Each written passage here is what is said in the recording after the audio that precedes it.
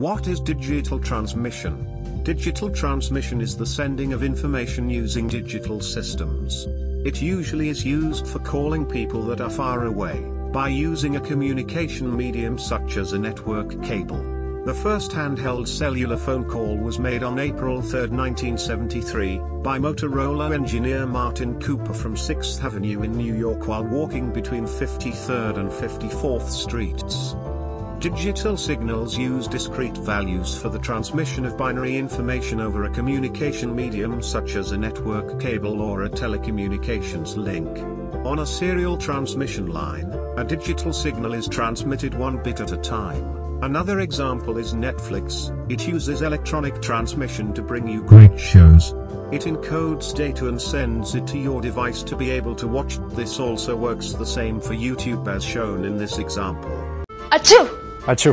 Achoo! Achoo! Achoo! After watching a stupendous video, you probably want to tell some friends about it. This is where email and messaging comes in.